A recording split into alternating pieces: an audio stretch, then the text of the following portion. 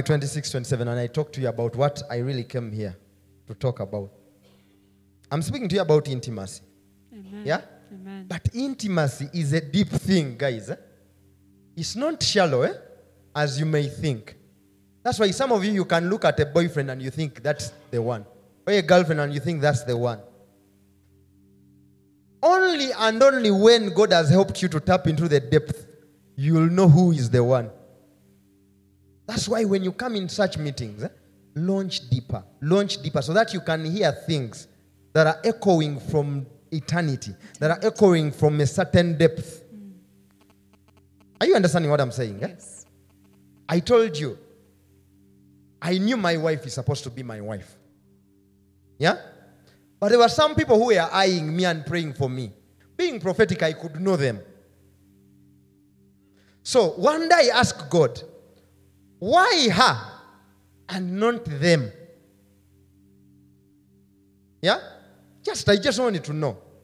So that night I sleep and I'm in this flat, a skyscraper, but it has a go down, many flats, and up.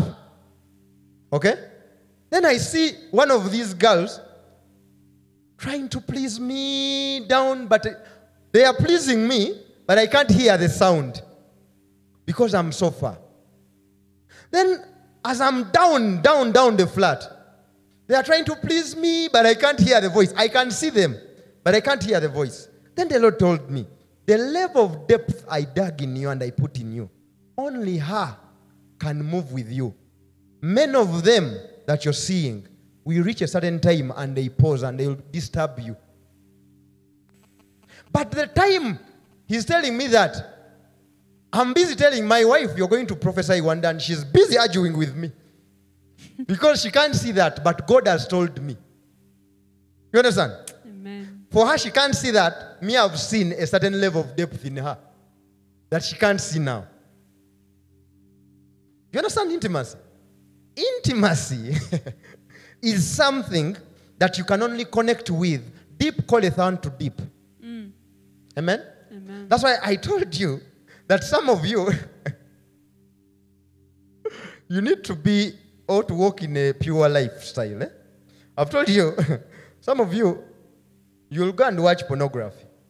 Huh? And a demon of lust takes you over. Yeah. And like-minded people will be attracted to you. Like-minded, yes. Some of them can even rush you and you do the wedding chap. Yeah? But after you're there, you realize, now that I'm a married woman, I can't continue living that life. Let me try to be better. Then one day you come in church and we chase out that demon of lust.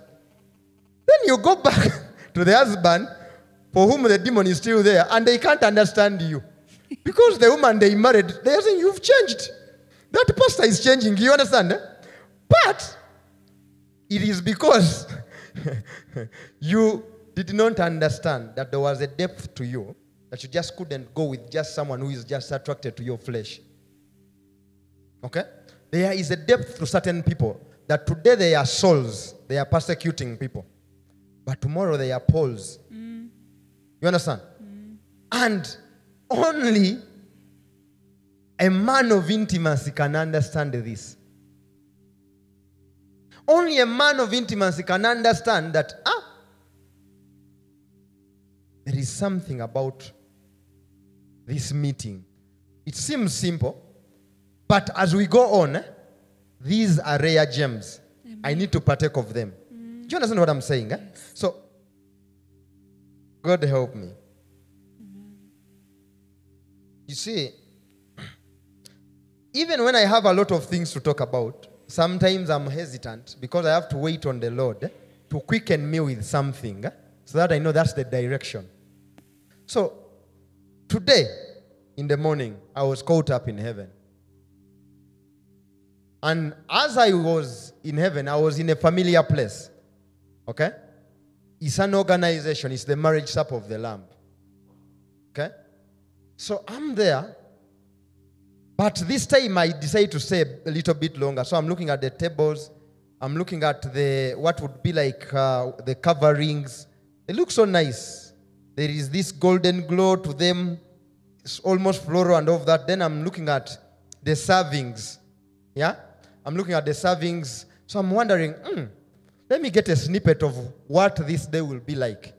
Yeah? So I'm thinking, on that day, we are going to have some of the best meals we can have because I love food. I'm a foodie in my good time when I'm non-fasting. Yeah? So I say, I think this will look like one of my best dishes, my best meals, when it's really a nice meal. Yeah? To my surprise, yeah, we on this table, we are feeding on the Lord. We are drinking on the Lord. Weird stuff, but it is in your Bible anyway. And it's so sweet.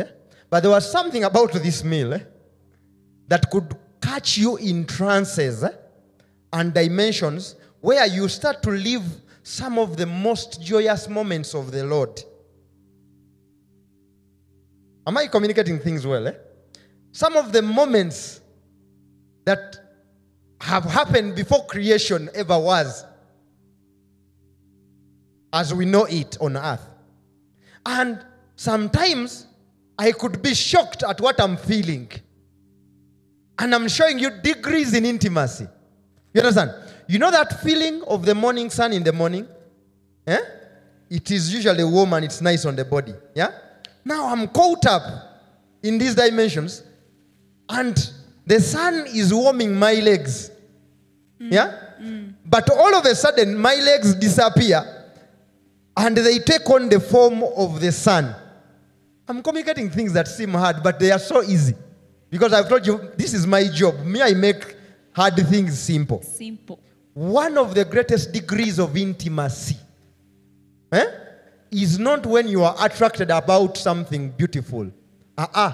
It is when you live it or when you become it. These things are possible in heaven. Hallelujah. Let me give you an example. In heaven, you will not just be attracted about the liberty that birds have. Oh, yes. All of a sudden, you can be the bird and you feel what the bird feels. That when you're communicating with the bird now, you do not need words to communicate. Sometimes they want to communicate to you about something and they're like, but you were me the other time, so you know what I'm saying. Do you understand what I'm saying? One of the greatest levels that God will do to you, you will enter and for a moment you are God. You understand? And he's not just explaining to you how he loves you. For a moment you are love. You know what it means to be loved.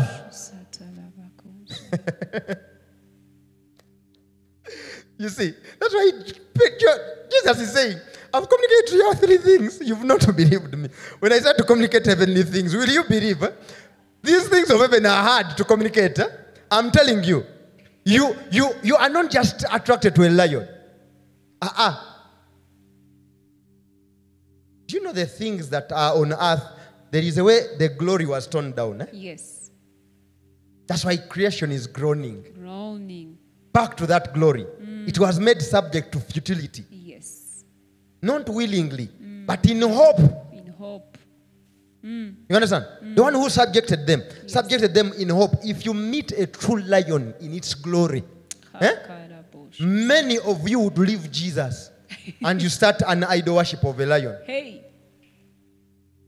If you meet a true tree in its glory and its fruit, you see these things in India, they are worshipping trees. You think these things are just idol. No.